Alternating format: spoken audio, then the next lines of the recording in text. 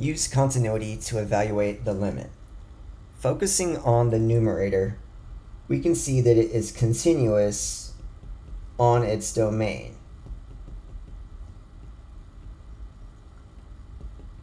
That is, it's continuous on 0 to infinity.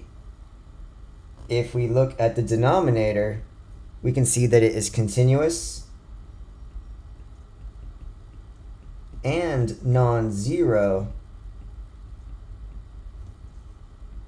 on -8 to infinity.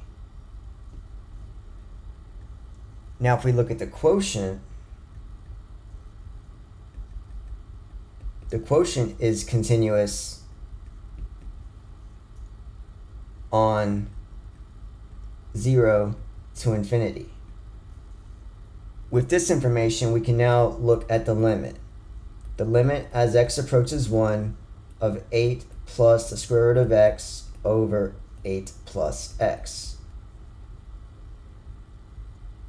Since it's continuous on 0 to infinity, and we're looking at 1, we can plug in the 1.